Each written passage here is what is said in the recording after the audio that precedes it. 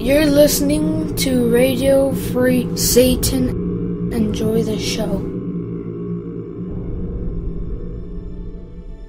I would like, if I may, to take you on a strange journey.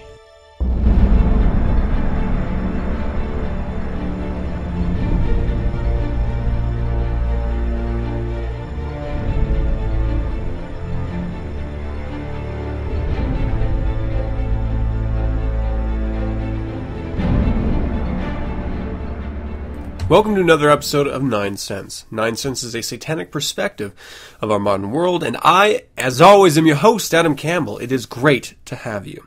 It is February 19th, and I've got a great show for you this week. Before we start the show, today I was brewing. I homebrew.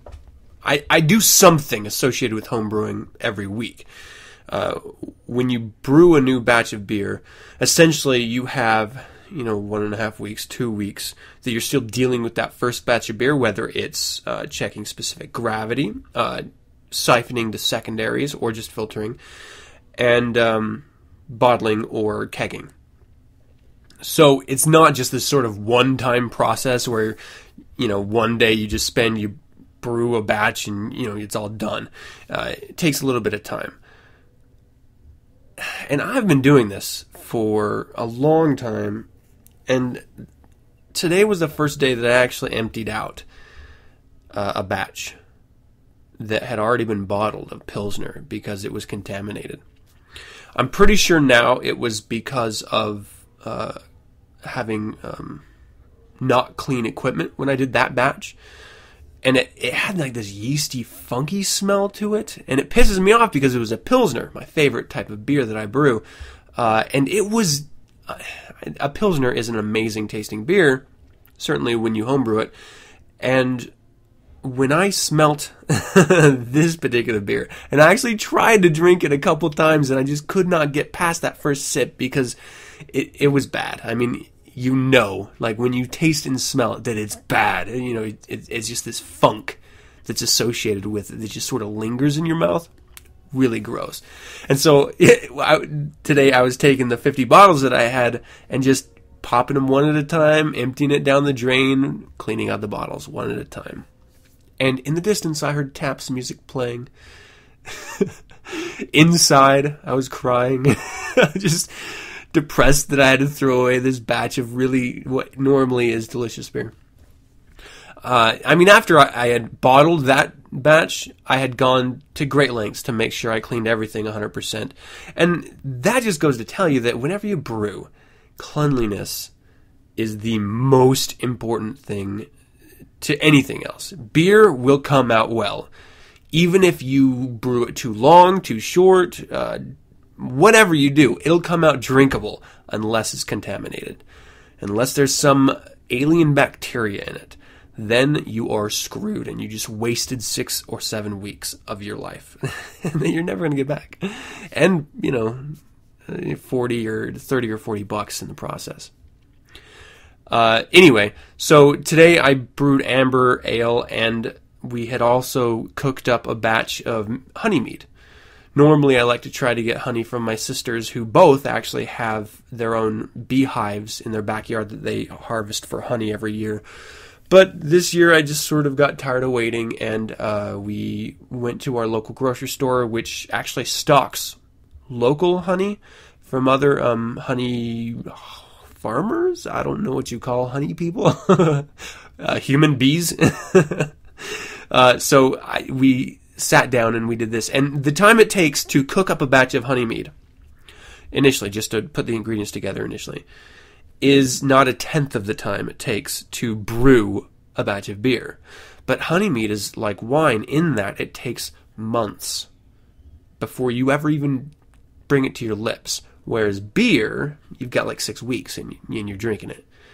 So, it's one of those things where if you don't have cleanliness with your beer, well, realistically, 2 weeks from the time you brew it, you're going to know.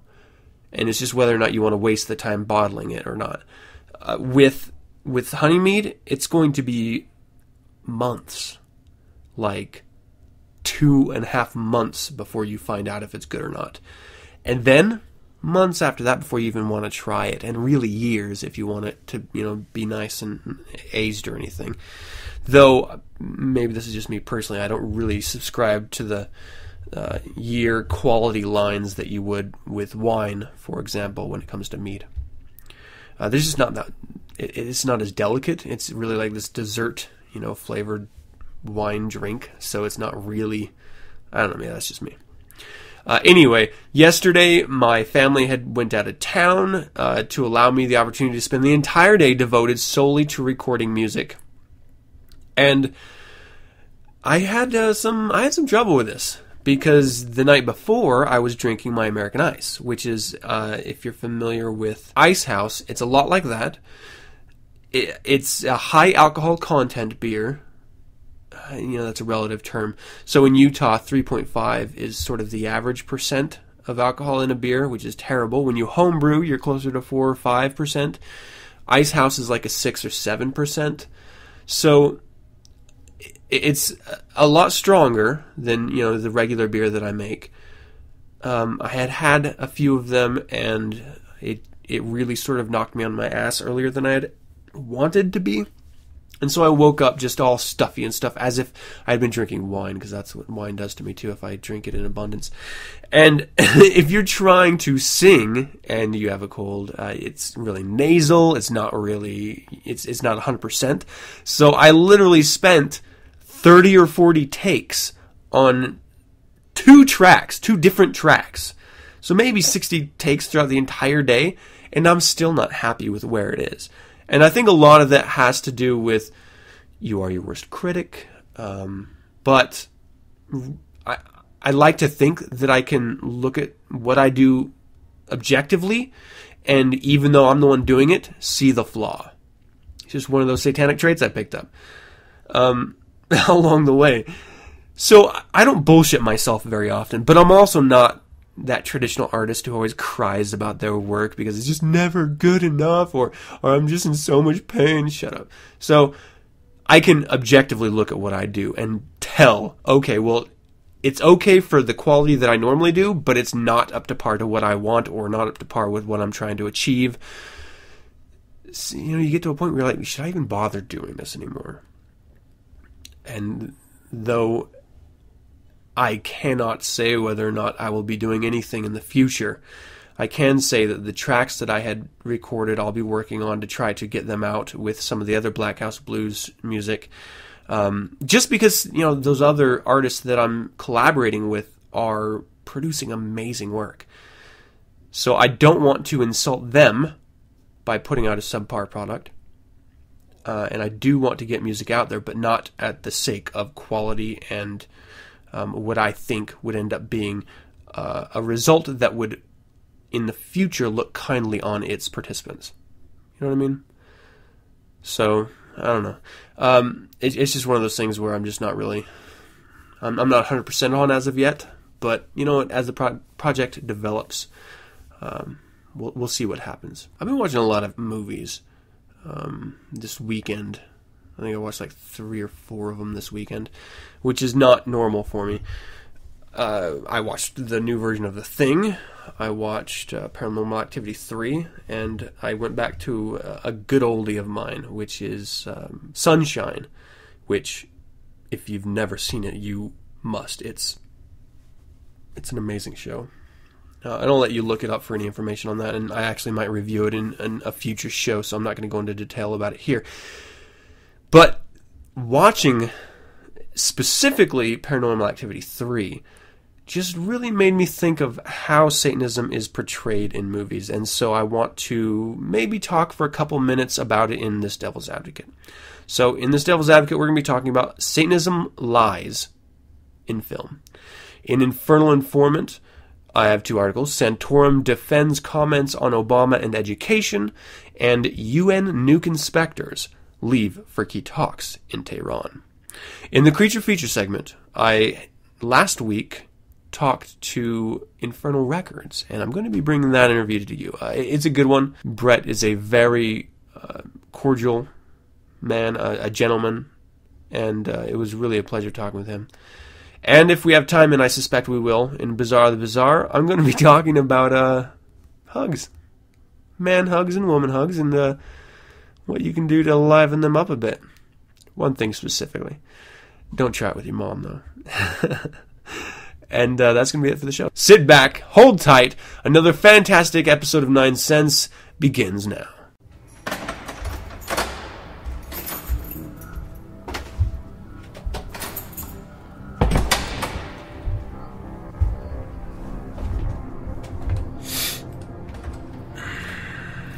You say why?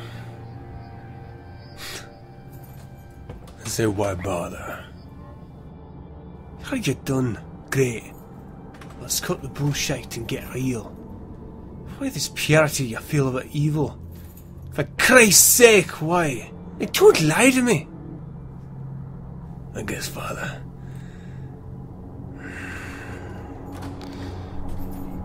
You gotta feel that old nick in your soul. And it becomes clear. Like it did for me. The first time. That's when I realized my one true calling in life. You know what's that? Shit, man. I'm a born devil's advocate. Welcome to the Devil's Advocate. I'm a Satanist. I'm a member of the Church of Satan. But I do not speak for the Church of Satan. That is all.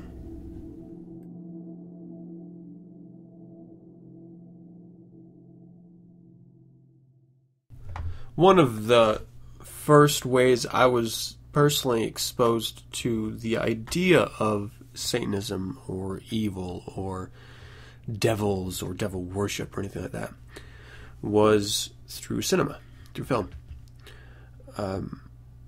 And it was one of those things where every time you would see a horror film or a suspense film where they wanted to portray the ultimate evil, there would be like an upside down star, or there would be some version of the sigil of Baphomet, always ever present. And though that was honestly one of the first ways I was exposed to it, and maybe not just me, but a lot of other people as well, and for me personally, it led me to understanding what Satanism was and actually seeing myself in it. It was that notion initially that it was anti-Christianity. So it was a lie. It was presented in a way that was not true at all. And it wasn't supposed to be. It was never purporting to be legitimate Satanism or anything like that. But much like with any intellectual property, active use, active continual use, means that it's yours. So for the Sigil of Baphomet, specifically the Church of Satan's version, it is registered and copyrighted. And these that are shown in movies and in album art cover are not the exact replicas of it, so there's nothing that can be done. It still reflects negatively on Satanism, and it's sort of part of that cycle of satanic lies, associating devil worship with Satanism, associating... and that's really where all of these ideas come from. I mean, not just the satanic panic era of the late 70s and 80s, but also the fact that it's continuing in modern culture, in the cinema, and on TV shows. When I saw, and this is not strictly satanic, when I saw the Wolf's Hook make a debut on True Blood, I was infuriated. Because I have it on my wrist, and I have had it on my wrist since I was first exposed to it in my early research of the Church of Satan back in the late 90s. And I don't want to be associated with any True Blood werewolf weird fanatic people. I mean, I enjoy the show, but I don't want to be looked on as a fanboy because of that. So, we are directly affected by the way that the media projects or represents symbols that we use and that are really center and core to our values as Satanists. That's maddening. And this all started because I was watching Paranormal Activity 3, and the entire show, up until maybe the last 7-10 minutes, was your traditional, regular Paranormal Activity type of show. And then in the last, I don't want to do any spoilers here for anyone that hasn't seen it, because I do think it's an entertaining show up until that very end point. But you do run across where the sigil of Baphomet is on, like, hand-drawn really poorly on the wall. And there's a couple things that bother me about this. One, let's say that you are a devil worshiper or some sort of confused witch, as it is in this movie. Wouldn't you want to put a well-constructed whatever symbol on your wall as decoration? I mean, if you're going to go to the trouble of having something on your wall, why would you want it to look bad? And it's almost as if having it drawn poorly adds to that authenticity of dirty, vile devil worshiper that they're trying to get across.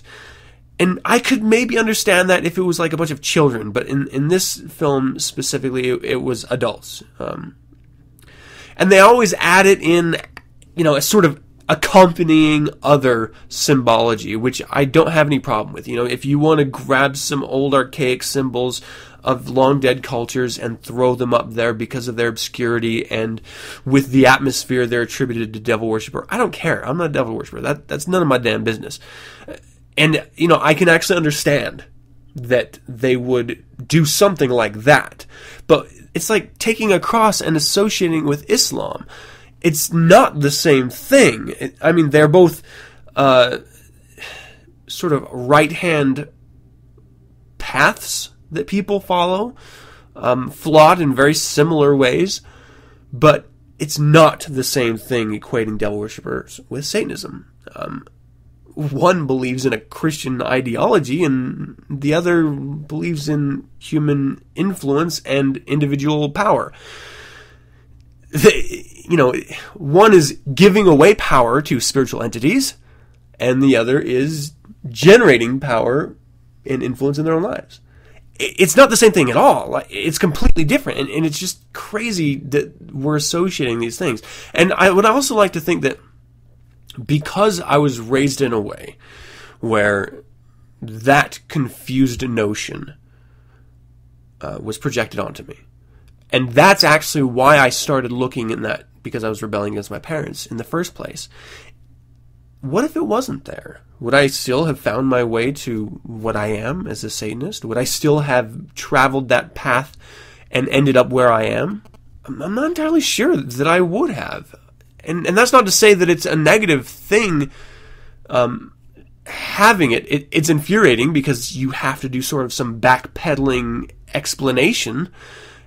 And anytime there's not like a cut and dry explanation when you're talking to someone, or it's delivered in a cut and dry manner, they think you're lying. And anytime you associate yourself with Satan or the devil, you're automatically, to a lot of Judeo-Islamic Christians, a liar off the bat.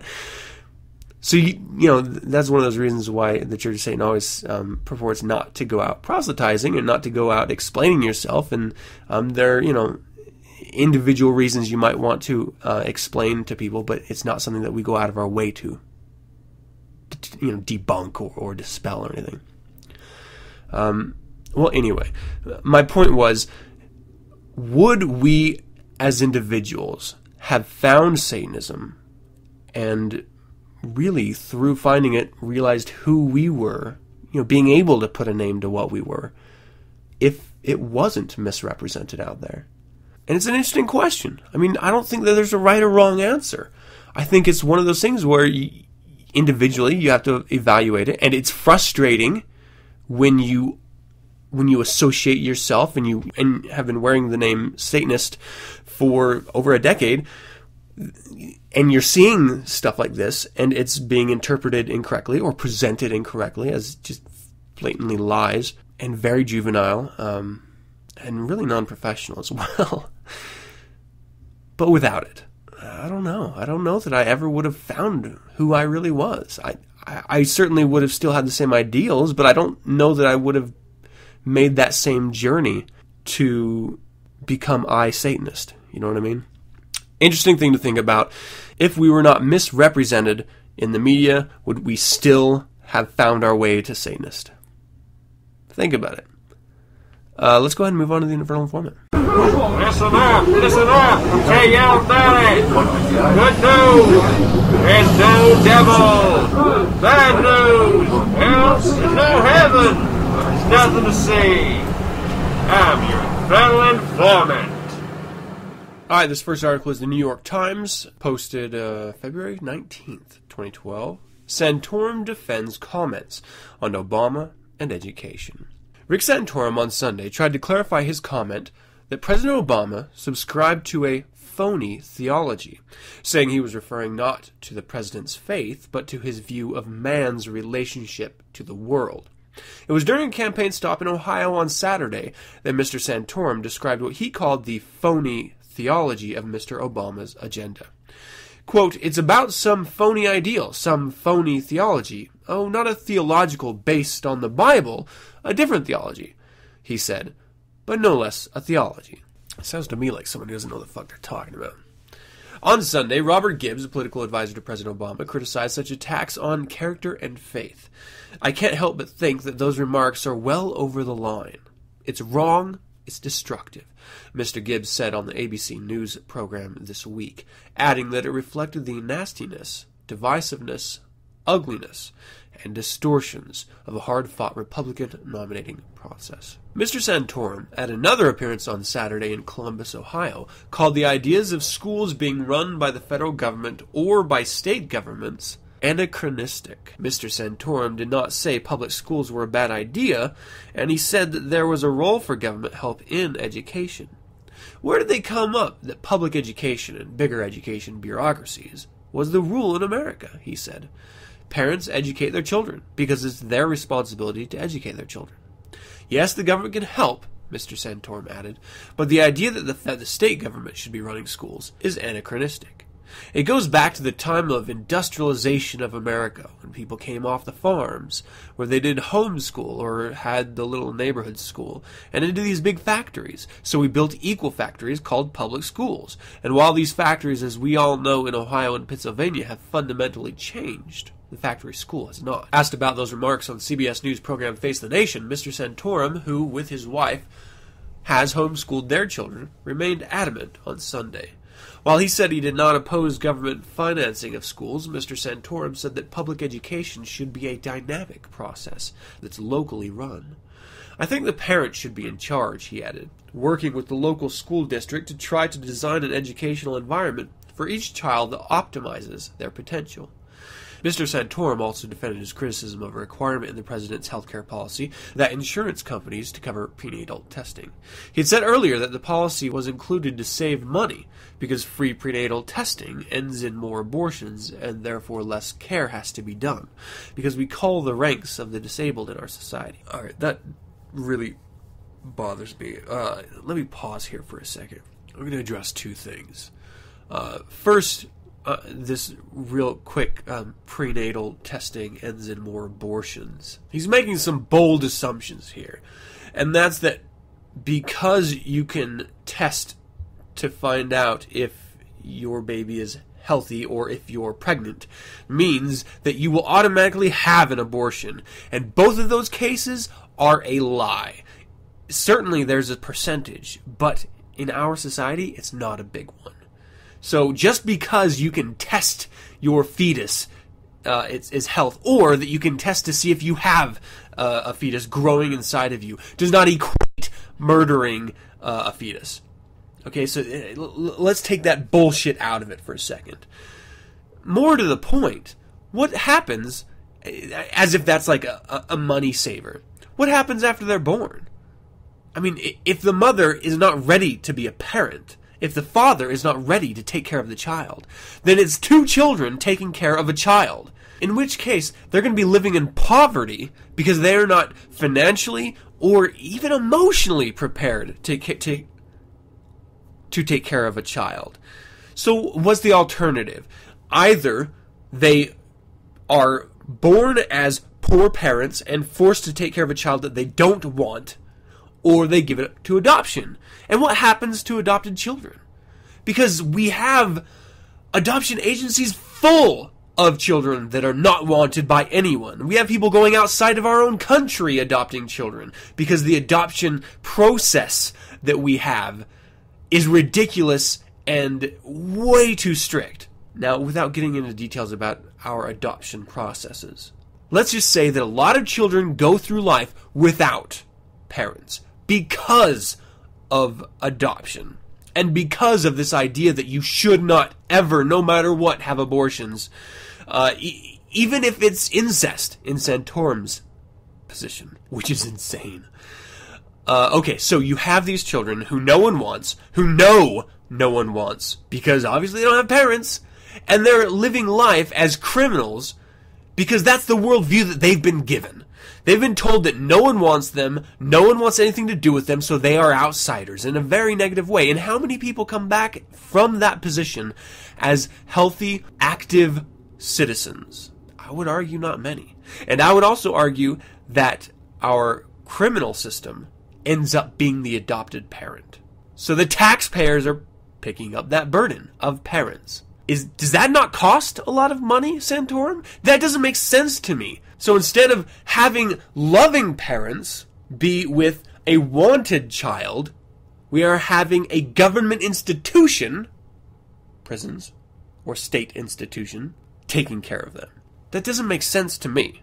But I'm not a Christian like Santorum here, so maybe my math is off. More to that. Let's talk a little bit about this education thing that he's talking about. Now, I agree, and I've actually stood up for the argument that our school systems were meant to teach people to exist and work effectively in an industrial situation, and that's not where we are anymore. So I agree that we need to work on our education systems. And though I would like to think that we could effectively do that as a state or as a city, a local community group, what we end up with is localized ignorance. Meaning, they only think that what is important is immediately around them. They only see their worldview as it pertains to where they live. So suddenly people aren't being taught about American history. They're not being taught about actual, factual history. They're being taught reconstructed history based around Christian ideals or Baptist or Protestant ideals. And suddenly we live in a world that's full of ignorance and bigotry that's locally constructed. And I have a problem with that. The whole point of the internet and having a world view is that you're not isolated to your local environment. You see perspectives from Iran. You see perspectives from China. You get this large, vast world view that is not localized and contained in a little bubble. Now, homeschooling is not always bad. I agree with that. I actually have some friends that are running homeschooling very poorly, and so I see firsthand how bad the education can be. And then I hear, anecdotally, about people who have had a good experience, though I've never met someone who has been homeschooled, who has admitted to being homeschooled, who has ended up socially educated and just traditionally educated. It's always one or the other, let's say.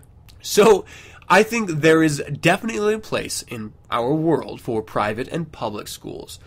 I'm fine with private schools as long as they're given the same advantage and the same financial zone as public schools. Because what you do is you end up classifying students by their parents' tax bracket, essentially. And so you end up with classes of education, which I think is a genuine problem, because I, again, see this worldview. Everyone should have the same educational opportunities, because that's how we're going to advance as a culture, as a human culture. Not this weird, localized, I don't know, hillbilly farm that we're going to end up doing if we have things Mr. Santorum's way. Okay, so that was my rant. Let's get back to this here. The former Pennsylvania senator has a 3-year-old daughter, Bella, with a serious chromosomal disorder. And he said that doctors who detect such a condition before birth typically recommend abortion. Asked whether he was suggesting that Mr. Obama lacked sympathy for the disabled, Mr. Santorum did not back down, saying, "I think the president has a very bad record on the issue of abortion and children who are disabled." One of Santorum's rivals for the Republican nomination, Representative Ron Paul of Texas, scoffed at Mr. Santorum on Sunday for focusing on social issues like abortion and contraception, and for believing that he could defeat Mr. Obama. Ron Paul, I agree. Well, I don't see how that's possible, Mr. Paul said on CNN program State of the Union. This whole idea about talking about the social issues and who is going to pay for birth control pills, Mr. Paul said. I'm worried about undermining our civil liberties, the constant wars going on, the debt of $16 trillion. And they're worried about birth control pills? I have to tell you, I'm a little bit mixed on Ron Paul. I love him as an individual who focuses on a larger worldview and not so much on the personal, like Santorum and his ridiculous birth control arguments. But what I don't like the idea of is this sort of every man for himself legislative ideology he has. I certainly believe that our current incarnation of government is much more invasive than potentially it needs to be. All right?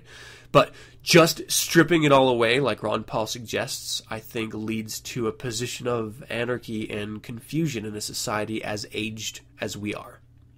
I think what we need to do is slowly release these boundaries that the government has put in place. And I certainly believe when it comes to corporation, when it comes to education, and when it comes to general health and welfare of the society, well, that's a government role, because that's what we've created the government for. Protection of the society, whether that is foreign or domestic. So, as long as it's working within the best interest and not, and this is really just sort of fantasy land I'm talking, because when human motivation and money get in the mix, then corruption breeds. It's like a bacteria under heat. It grows and grows. And that's really what we have right now, is this sort of money corrupt corporate power in our society. I don't know that we'll ever get away from it. And, you know what, playing a little devil's advocate right now, I'm not sure we'd be better without it. You know, this idea of this utopia of where everyone just polices themselves and everything's wonderful. Well, it's a good idea, but it's never worked in the past, so why would it work now? Especially with the ignorance that abounds in our current incarnation of society. What if we didn't have our public education? What if we didn't have the internet because it was just a porn factory and the Christians shut it down? Well, if we don't have the spread of information, that just leads us right back to puritanical rule. And, you know, one can argue that that's a drastic step, and I would say not so much. Ignorance is as powerful as education and information is sparse. So we need to ensure that we continually have a means for us as individuals to excel, to succeed at that American dream, which is the whole point of our country. The second that goes away, we lose who we are, and we lose the potential for a good future. And that good future is being able to live in our own isolated environments as we see fit without the interruption of outsiders, to be as successful or as unsuccessful as we desire. And that's not what we have right now. We're close. We're actually really close to it, but we're not quite there. Anyway, if Mr. Santorum gets into office, which is really, I mean, we'd have to be hit by a meteor, and only, like, Alabama left as a voting populace. But let's just say argumentatively, if Santorum gets into office, we have a hell of a problem on our hands. Not just as saneness, but as human beings, as Americans. Let's move on to the next article, because I've been railing on this for a long time here. This is CBS News World. UN nuke inspectors leave for key talks in Tehran. Associated Press, Vienna. A senior UN nuclear official said Sunday he hopes for progress in upcoming talks with Iran about suspected secret work in atomic arms, but his careful choice of words suggests little expectation that the meeting would be successful. The comments by Herman Nakertz, as his International Atomic Energy Agency team prepared to leave for Tehran for the second time in less than a month, appeared to reflect IAEA reluctance to raise hopes that Iran will engage on an issue that it claims has no substance.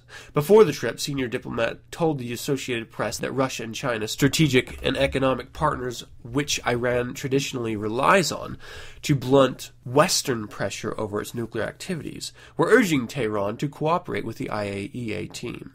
Moscow and Beijing are using some pretty high-level diplomacy to persuade Iran, said one of the diplomats, who asked for anonymity in exchange for discussing confidential information coming from his capital. Still, hopes were slim. A previous IAEA mission returned from Tehran in February 1 without managing to dent Iran's wall of denial. In comments to reporters at Vienna airport, Nakertz was at pains to avoid raising hopes. Quote, "Importantly, we hope that we can have some concrete result after this trip, and the highest priority remains, of course, the possible military dimensions of Iran's nuclear program," he said. "This is, of course, a very complex issue that may take a while, but we hope it will be constructive." Iran has refused to discuss the alleged weapons experiments for nearly 4 years, saying they are based on fabricated documents provided by a few arrogant countries, a phrase authorities in Iran often use to refer to the U.S. and its allies.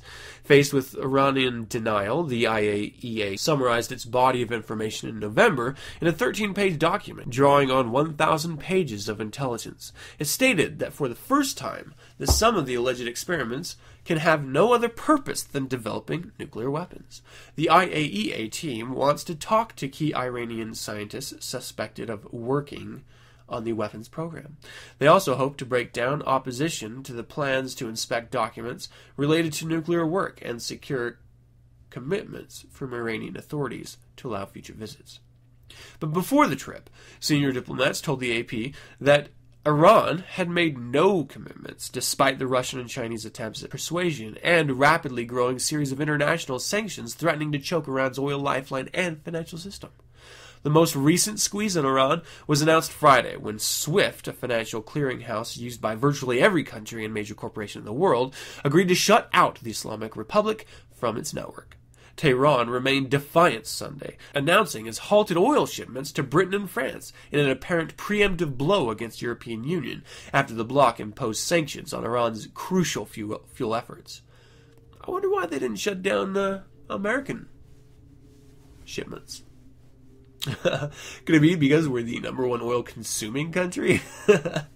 It would be too much of a personal blow to their individual pocketbooks, even though we're the one country they really want to shut down shipment to. At the same time, it appeared eager to show it was ready to talk. Even before receiving an answer on its offer last week to meet with world powers on its nuclear program, Foreign Minister Al-Akbar Saleh on Sunday set Istanbul, Turkey, as the venue for those negotiations. Beyond concerns about the purported weapons work, Washington and its allies want Iran to halt uranium enrichment, which they believe could eventually lead to weapons-grade material and the production of nuclear weapons. Iran says its program is for peaceful purposes, generating electricity and producing medical radioisotopes to treat cancer patients. Its activities at its plant at Fordo, near the holy city of Qom, are of particular concern, because it is dug into a mountain and possibly impervious to attack, an option that both Israel and the United States refuse to rule out should diplomatic persuasion and sanctions fail to stop Tehran's nuclear drive. Reflecting growing jitters that the Israelis are poised to strike, both U.S. and Britain on Sunday urged Israel not to attack Iran's nuclear program. The U.S. Joint Chiefs of Staff General Martin Dempsey and British Foreign Minister William Hague said an Israeli attack on Iran would have grave consequences for the entire region, and urged Israel to give international sanctions against Iran more time to work. Dempsey said an Israeli attack was not prudent, and Hague said it would not be a wise thing.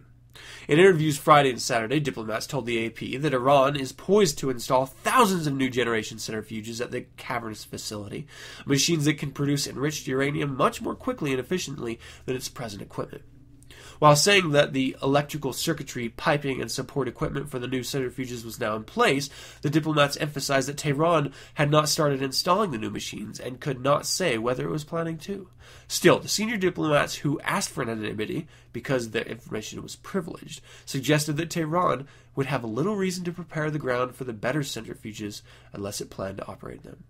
That's the end of the article. And that makes perfect sense. Why would you build the infrastructure for something if you had no intentions of installing and using that something, in this case centrifuges, to produce enriched uranium? It makes no sense.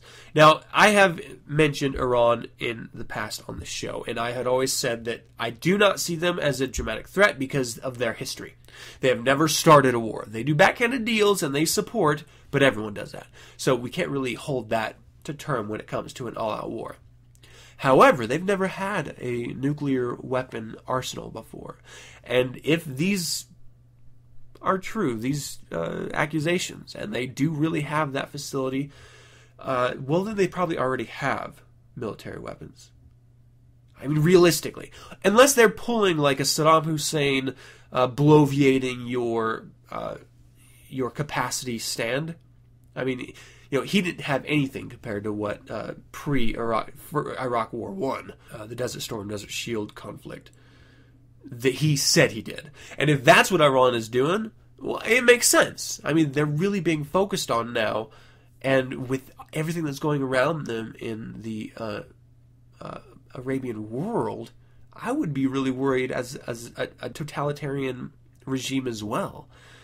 I gotta say, militant Islam is really on the decline. So if that was what I would be a little bit worried. So I understand why, if they are bloviating their capacity, why they would do that. But also what it does is focus everyone much more on them rather than having us back off. It's sort of this mentality of stepping up to the schoolyard bully in a chance to stare him down that he'll just back off. But guess what?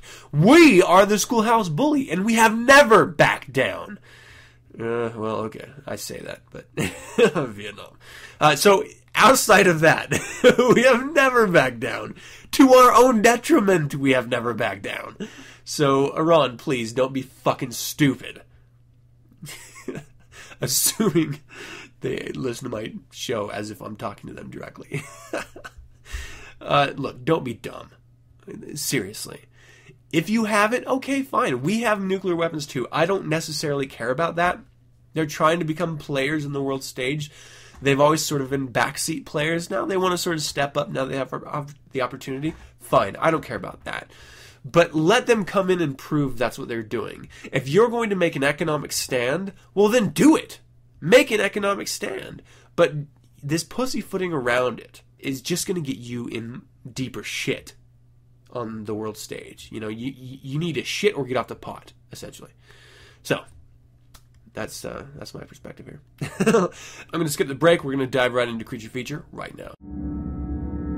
Oh, God. No. Just me. Did you know that after the heart stops beating, the brain can function for well over 7 minutes? We got 6 more minutes to play. Why are you screaming when I haven't even cut you yet? Welcome to Creature Feature. Welcome to another Creature Feature. Today I'm being joined by Brett J. Burford.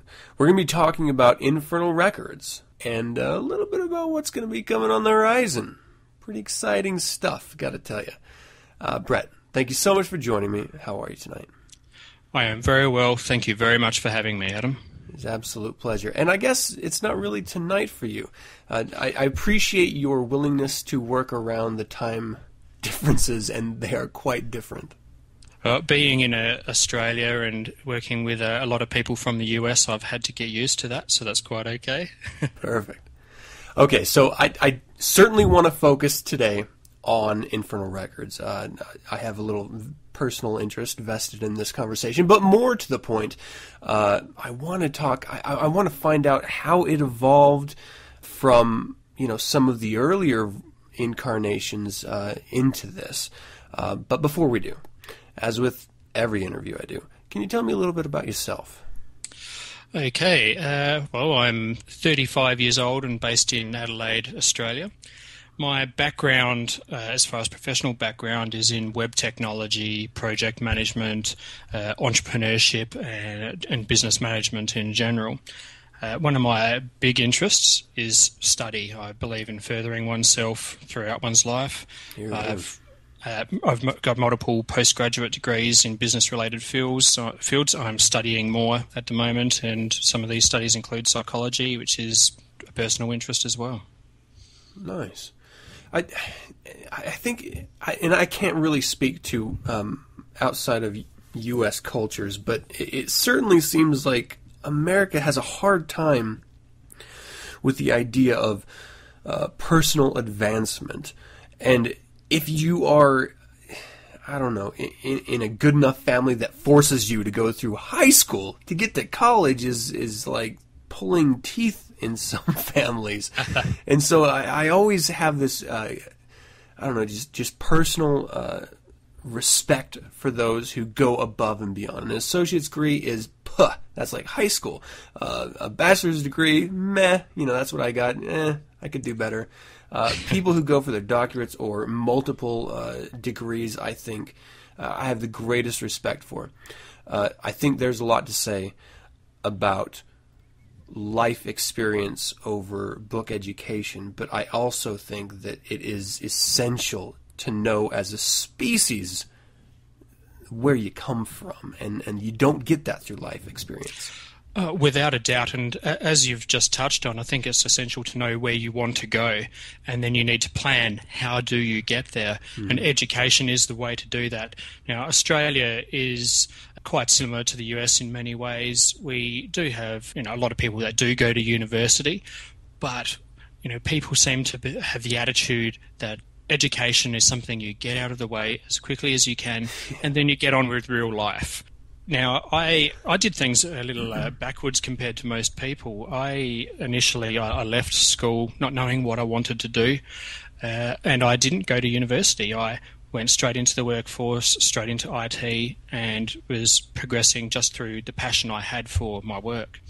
At one point I decided that that was enough. It was time to do something more, and I applied for a postgraduate scholarship, which technically I was not eligible for, not having a bachelor's degree.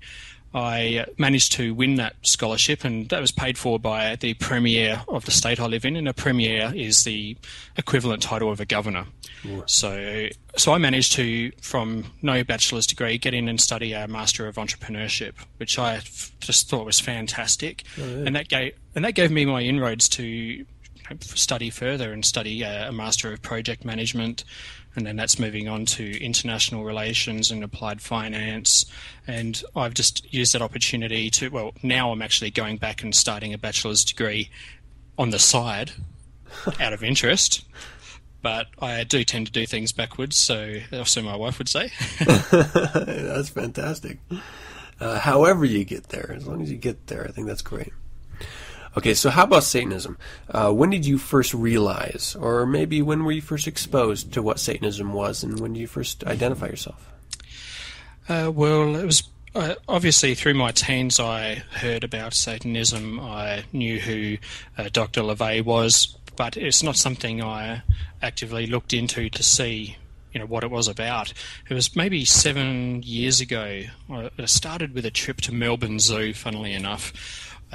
I knew that there was a bookshop in Melbourne called The Haunted Bookshop. I'd heard it was fantastic. I had to check it out. And they had this bookshelf dedicated to Satanism, which I thought was fantastic, especially in hindsight. I, of course, picked up the Satanic Bible, took it home back to Adelaide, and again, as most people tend to, they feel that they wrote it themselves. I guess that I found a label for how I had been thinking throughout my life, and along with that label, I guess a philosophy that I could look at and learn from and apply to my life to further myself again, which is, I think, the huge benefit for me. So, and I think it was not too long after that I decided to join the Church of Satan as well. Nice. Well, let me ask you something. Were you already interested in, I guess, just the occult in general? I mean, did you have any background with that? No background specifically. I've always had that minor interest in, I think, anything that was in opposition to Christianity. I did go to a Christian school for my secondary education. They did not appreciate me for some reason. I can't imagine why. You can smell it. Well, they started getting concerned with me when I wanted to do artworks of Ozzy Osbourne and the like, and they considered that meant I was evil. So it was in year 12, funnily enough, that they actually did ask me to leave right just before the end of the year. So What? yeah, they said, we do not want you here, and I said, I do not want to be here. Let's call it a day. And so I started my education off needing to do year 12 a second time, and I managed to get into a non-religious school for doing that, and haven't looked back since. Wow. I had no idea. I think I take for granted that there's this insane religious compulsion in America that I just assume isn't anywhere else. So it's nice to know we're not the only ones. Well, we do have it to some extent, but again, we spoke about those cultural differences before, and we don't seem to have the some of the fanatics that you manage to have in the US.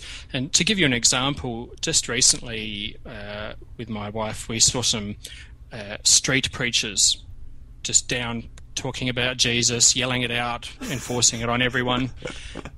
Now, here, something I don't think I'd see very often in the US, people were abusing the preachers. Oh, no!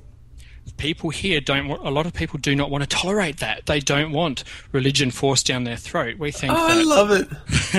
Well, we think that the freedom of choice is exactly that, and it's a freedom of choice to choose what I hear as well. And I guess that's why apparently religion is dying in Australia, and we are becoming more atheistic over time, which I'm quite happy about. Yeah. Holy shit. Ding dong. This is dead. That's great. Yeah, I mean, the only time that we ever had... I was in the military for a while, and I was in South Carolina. I was in Georgia. We had a lot of, wandering Baptists. They got shouted down pretty decently in the military barracks where I was, but, for the most, man, everyone just oh, well, they're going to do what they're going to do, and... That's the problem, is that the complacency. Well, they don't have to. So maybe we could take notes from Australia there. All right, so you said a couple years later you joined the Church of Satan. Let me ask you why. At the time I joined, I was not really in contact with anyone from the Church of Satan. I saw it as purely something that was... it was to benefit myself in that I saw that I was... acknowledging something that is important to me. The Satanic Bible was very important to me. It immediately had a big impact upon my life, and by joining was my chance to acknowledge that to myself, no one else. And yeah, that's what led me to join. Nice. Was there ever any issue with, well, it's, it started over in San Francisco and California, it's on the other side of the freaking planet. Was there ever a disconnect feel factor for you? Only once I started to, I guess, converse with other members. A lot of members being in the US, certainly members that I've been in contact with, I would feel a level of disconnect. But I see that as something very separate from why I decided to join. Right. But I think that anyone, when they are, I guess, segregated from that group which they are wanting to be part of, or people they're wanting to converse with, they're going to feel some level of distance. Yeah. Okay, well, let's transition a little bit here to Infernal Records, if we can. What was the impetus for Infernal Records? the driving force for Infernal Records is the artists. There are a lot of talented musicians out there and some great musicians that are COS members. That is what has inspired me to create Infernal Records and to get their music out there. My goal is to share their music with the world and aid the artists in finding opportunities that they may not otherwise have. I mean, we'd mentioned off mic earlier that, you know, you're sort of an entrepreneur of sorts. Is this, I mean, do you have like a passion for this that sort of supersedes just the business aspect of helping promote those that share an ideology that you share and that may be talented? I mean, is there anything else to it that... I think I probably did have the idea or interest of a label, you know, many years ago when I worked on various music projects and web technologies in regards to independent music. But I think that there certainly is that shared passion for the Church of Satan, for the ideology that we hold. And again, if I didn't like the music that I was hearing, I would not have the interest in doing this. Yeah. It is because I think there are some really talented folk, and it's also easy for people to get lost when it comes to marketing themselves in the independent music arena. So I would still say that the driving force is the artists themselves, and that's the main passion, and having that entrepreneurial drive certainly has helped get that running. Let me ask you a question, and this is something that I think would be a challenging situation to find yourself in. Let's say you meet someone, they share your ideologies, they're interested in your business aspects, they send you some music, they say, I want you to represent me. On an individual basis, you're 100% with them, but you listen to the music and it is ass. It is just pure shit. What do you do in a situation like that? Well, that's where I have to be rather tactful, and I'd try to positively point them in another direction. I might be pointing them towards finding an alternative means to develop their music. I wouldn't turn them away and say, get lost, don't want to know you. Mm-hmm. I'd say, okay, your music may not be at the stage it needs to be at, where you can really look at making a go of it, getting it out there. And I guess it also depends on the musician's goals as well. Some musicians just want to get their music out there, and that's what they want. It doesn't matter how many people will make be interested in buying their CD. So it does depend. But if someone's wanting to get their music out there, they think the music is a lot better than it really is, well, I would offer them the opportunity of perhaps working with them to create a better product and see if there is a solution. I'm a big advocate of honesty, and in some cases it hurts, but it aids everyone in the long run. Absolutely. Nice. Who are some of the musicians you've had the pleasure of working with? Well, apart from the ones known to your listeners, most have been local to Australia. And I think the two that I would go out of my way to mention, there is a rock band with a bit of a punk influence called Toxic Shock from Adelaide. They played for a number of years, and their music was a huge inspiration to me as well. They were very well aware of my beliefs, didn't share them, doesn't matter, they weren't judgmental. I worked with them for a while, helped them in regards to their final CD release, and I think they were just fantastic. And the other person, I think she's one of the most talented musicians I've probably ever come across. Her name's Casey Marie Allen. She's unreleased at this time, but she's working on an album. I've been working with Casey for a number of years. Her music is something that I would consider it a crime to not share it with the world. So she's certainly been an inspiration to me in that respect. And she just plays solo acoustic guitar, singing over the top, and it's just fantastic. Whoa, well, shoot out a URL or something. I'll certainly be getting some of her music up on Infernal Records. Oh, okay. And it'll probably be a demo over the coming month or so, and then after that, we're looking at getting our CD out there and released. Tell me about Black House Tribute Records. Okay, well, Black House Tribute Records started off through Chris Mentor. Now, he started a project, as most people will be aware of, the tribute to Anton LaVey. Mm-hmm. That CD, when he was in the process of creating that, that's when I started working with him, and we decided to start a record label and see where that can go from there. I think it was a fantastic idea, and it was good to see it finally get out there. And since that time, Chris and I parted ways, and he's retained the full control of the project, and he's also moved on to some other great things in his musical career and things that I wish him the best with. What was that process like? I mean, was that your first exposure to producing an album? As far as a compilation goes, yes, and I realised that there were some very challenging things to come across. When you've got a project that so many parties are having input with, and they are scattered across the globe, you're always going to have problems in regards to coordinating those activities. I was lucky in that Chris had a lot of that already managed, and he did a great job with that.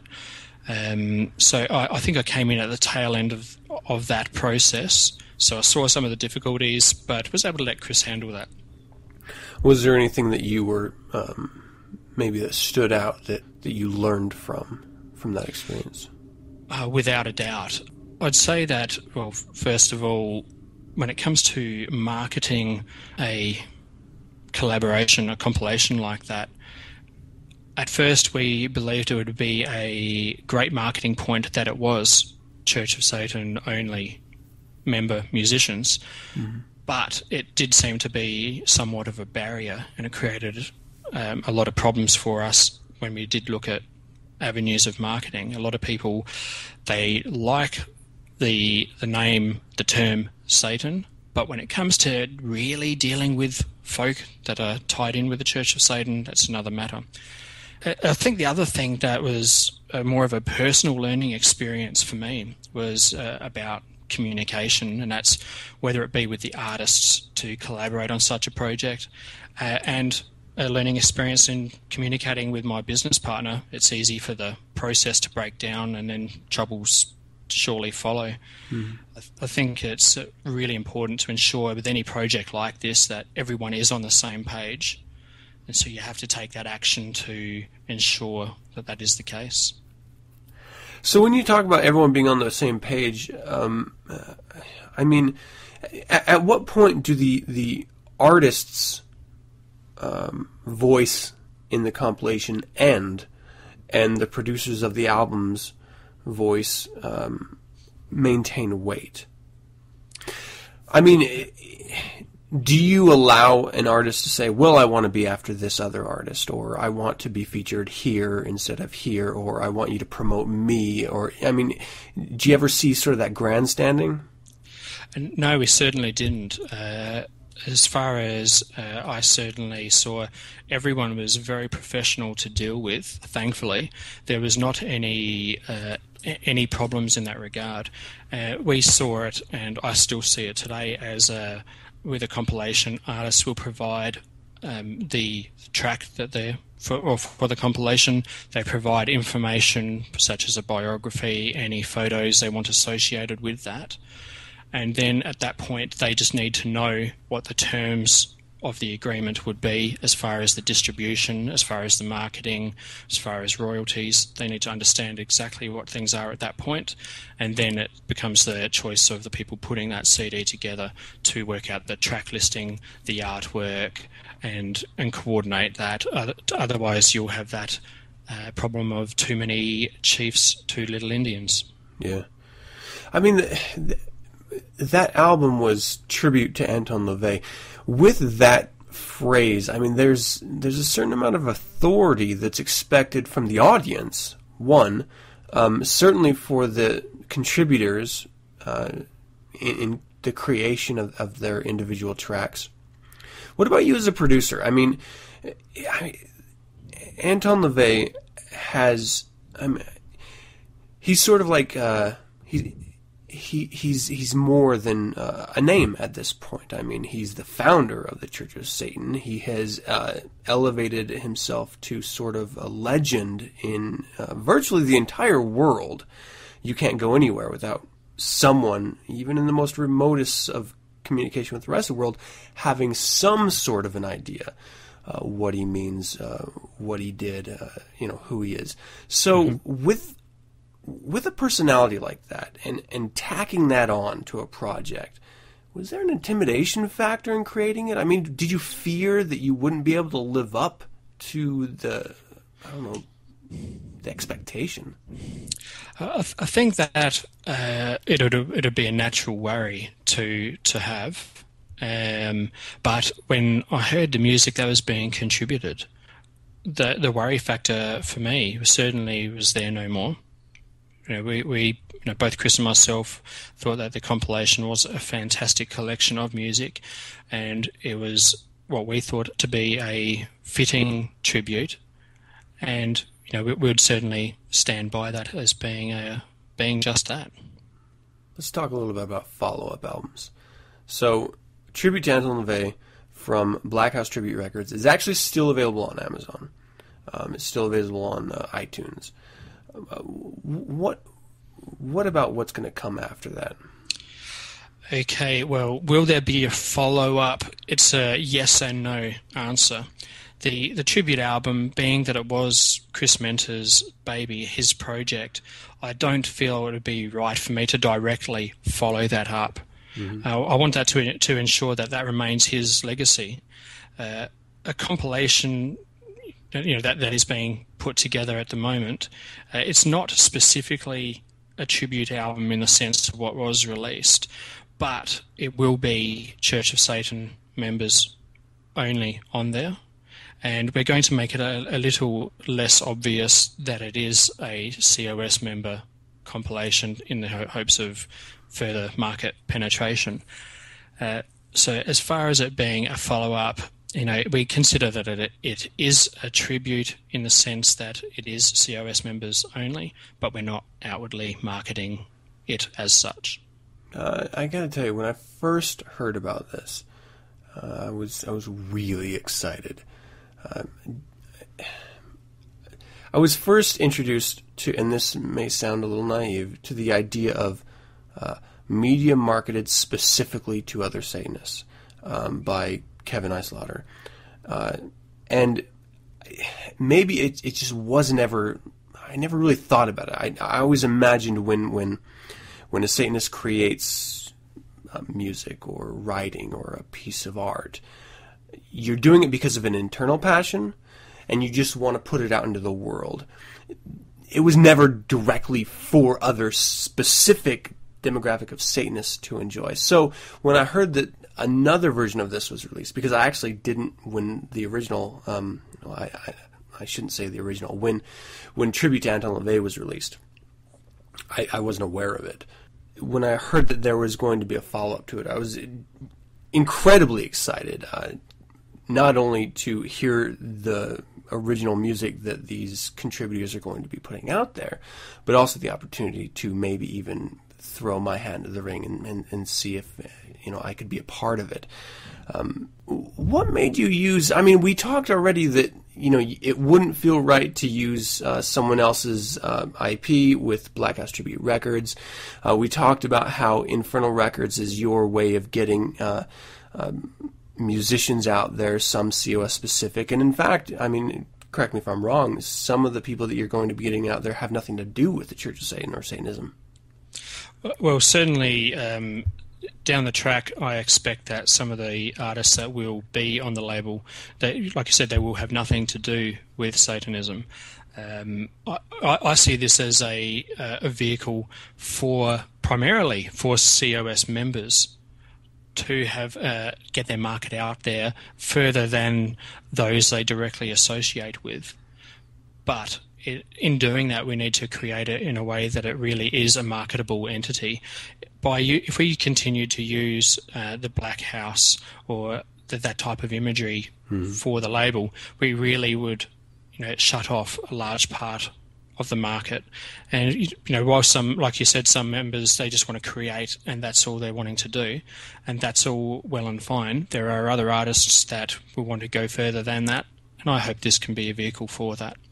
So that's why I think that we started with Infernal Records specifically, and quite confident in that direction. Oh yeah. So is there any way I can pull out of you anticipated hope release date? I'm going to pass on that one for now. But what I will add is that in this new direction for the label and in calling it Infernal Records, we're hoping to associate a lot more with the film industry and start getting artists exposed to TV, movies, and that type of thing. So, with some fingers crossed and some hard work, maybe we'll have some success with that. Oh, yeah.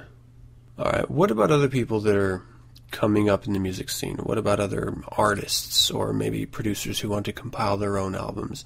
Do you have any advice for them? Certainly. Now, the thing that I would say is most important is to not expect that the hard work is actually the creation of the music. The hard work is in the promotion. It's ensuring that the world can find you amongst the vast ocean of other musicians out there. Yeah. I think it's so important to consider unique ways that you can promote yourself, your craft. You really need to use your understanding of lesser magic to get yourself that audience, and then you have to keep them. And that's something that a lot of musicians miss. They put their music out there. They assume that, like Field of Dreams, they will come. Well, they will not. And that's something that I've seen people do time and time again, and it is a big mistake. You need to put a lot of time and effort into that marketing aspect if you want to have people find you, and then you need a quality product to back it up, of course. But as far as it comes to advice, I think that is the most important thing that someone can take away.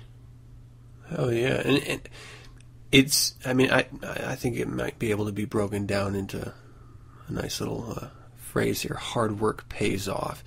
It seems to be an increasing deficit in our cultures, the people of the world, that they feel like everything should just come to them. They don't have to work for anything.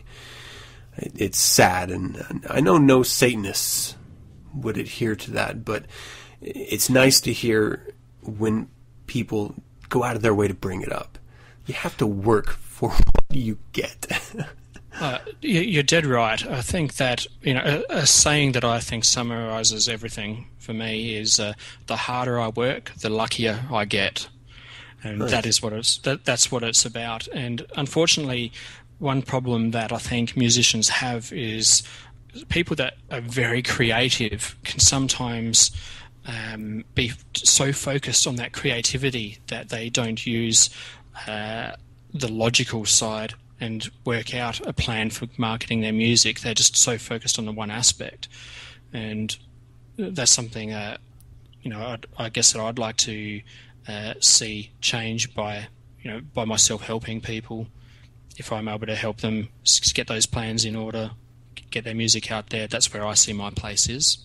Oh yeah, and that is sort of one of those things where if you are solely focused on the creation and the expression, I mean, you're just ignorant to the marketing. I mean, to be quite honest, you have to study to know anything about marketing. So that's a perfect fit for someone like you and for a business like yours, Infernal Records. Where can people reach you in order to reach out? The best way to reach me is through the website infernalrecords.com. It's about to be relaunched with some more information about the upcoming release. All my contact information will be on there, and I welcome anyone to contact me at any time. Any chance for a timeline on when that's going to be up? That's going to be just in the probably 3 to 4 days maximum. Nice. What can we expect from you in the future? Well, apart from Infernal Records, the other main project I'm working on is with my very, very talented wife, Molly. We're working on a project called Hellhound Jewelry. It's a new business which is going to release high-quality jewelry.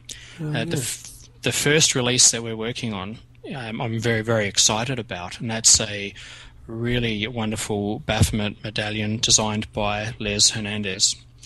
He's done a sensational job. He's one of those people that not only is he a fantastic artist, but boy is he proactive, and he's one of those inspirational people I spoke to you of. Yeah. He's done a fantastic design, and I think people are going to be really excited to see what's coming when that's released. Yeah, I'm a fan of his music. I know him personally. I've had the pleasure of meeting him and collaborating with him. And I've actually seen prototypes of what you're speaking to. So that's really, really exciting. Where can people go to find more about that, about your Hellhound? Is it Hellhound Jewelry?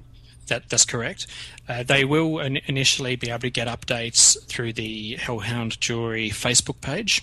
Okay. And a website is being developed at the moment. Don't have an ETA for that at present, but we're working more so on getting that medallion ready for release. But when that's out, it will be noted through the Facebook page first. Nice.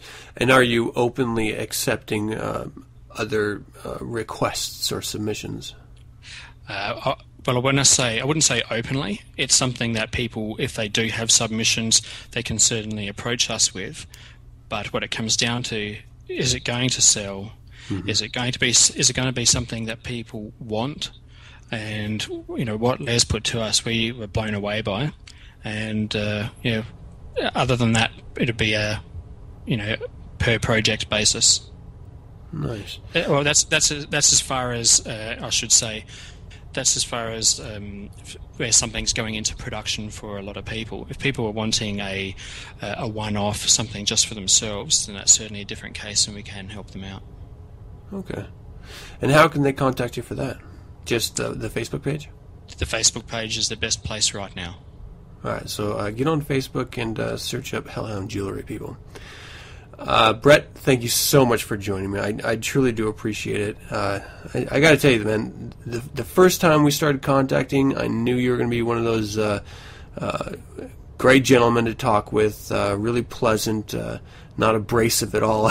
And this interview has proven that. I appreciate your time.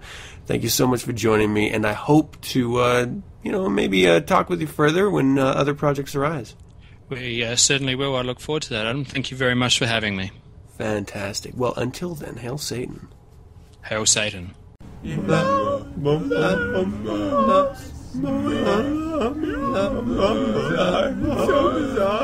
the bazaar of the bazaar.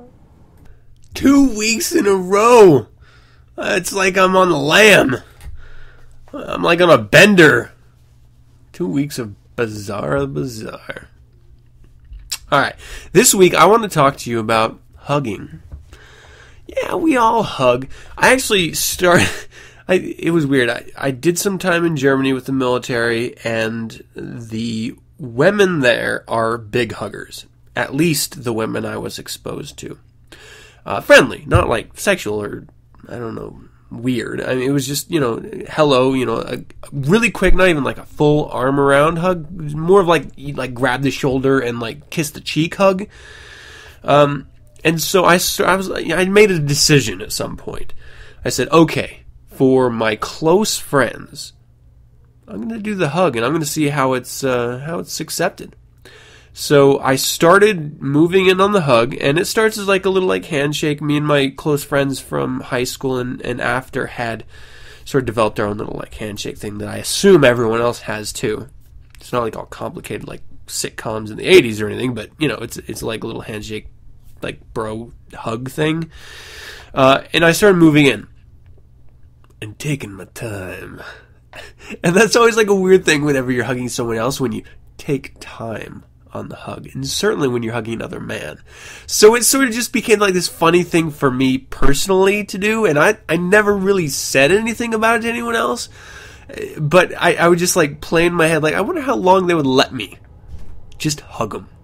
Just like move it. Nothing weird. I'm not like grinding up against them or anything, but just like, it starts as a handshake, you move in, one hand behind the back, and you stay there.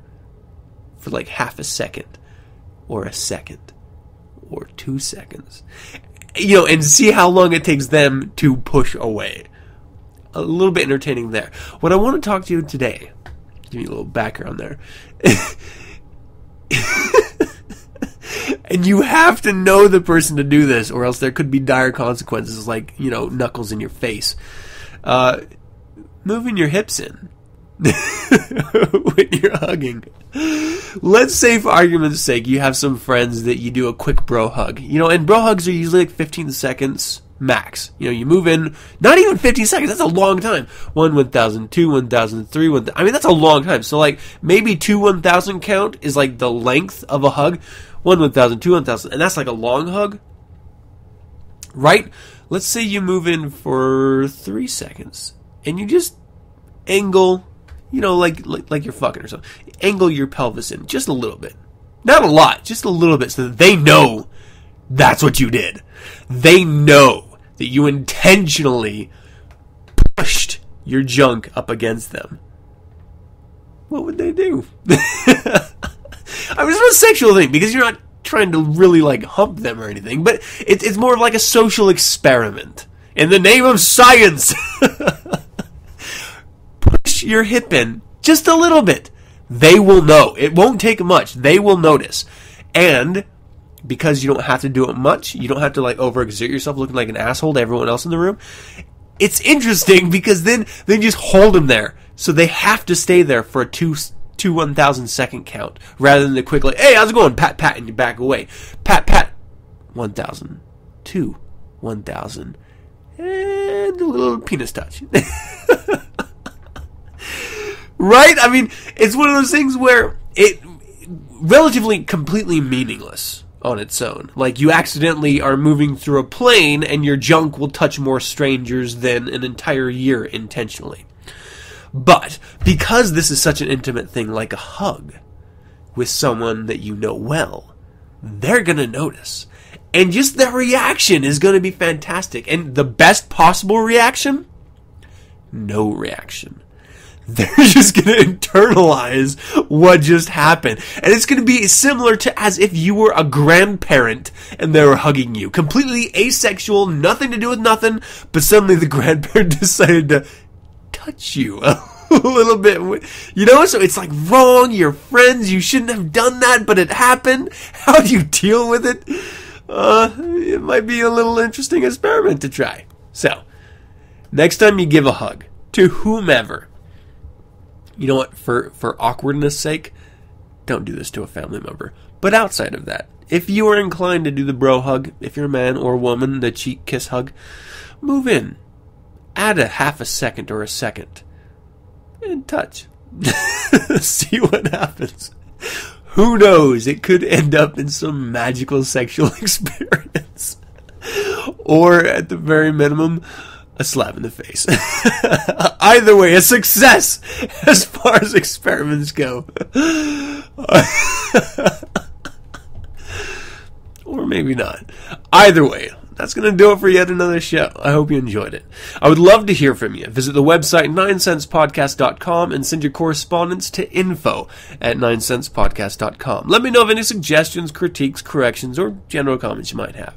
You can visit the SatanNet, Facebook, Google+, Twitter, and MySpace page for 9 Cents and get updated on weekly topics. Listen to the show at RadioFreeSatan.com or download the show Monday nights via my RSS feed found at 9sensepodcast.com. You can also subscribe via iTunes by searching 9 Cents.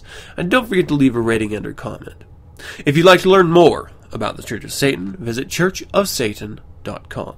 And if you'd like to hear other fine satanic voices, music, or personalities, visit RadioFreeSatan.com, an online streaming radio station. Once again, thank you for joining me, and as always, I'm your host, Adam Campbell, and until next week, Hail Satan!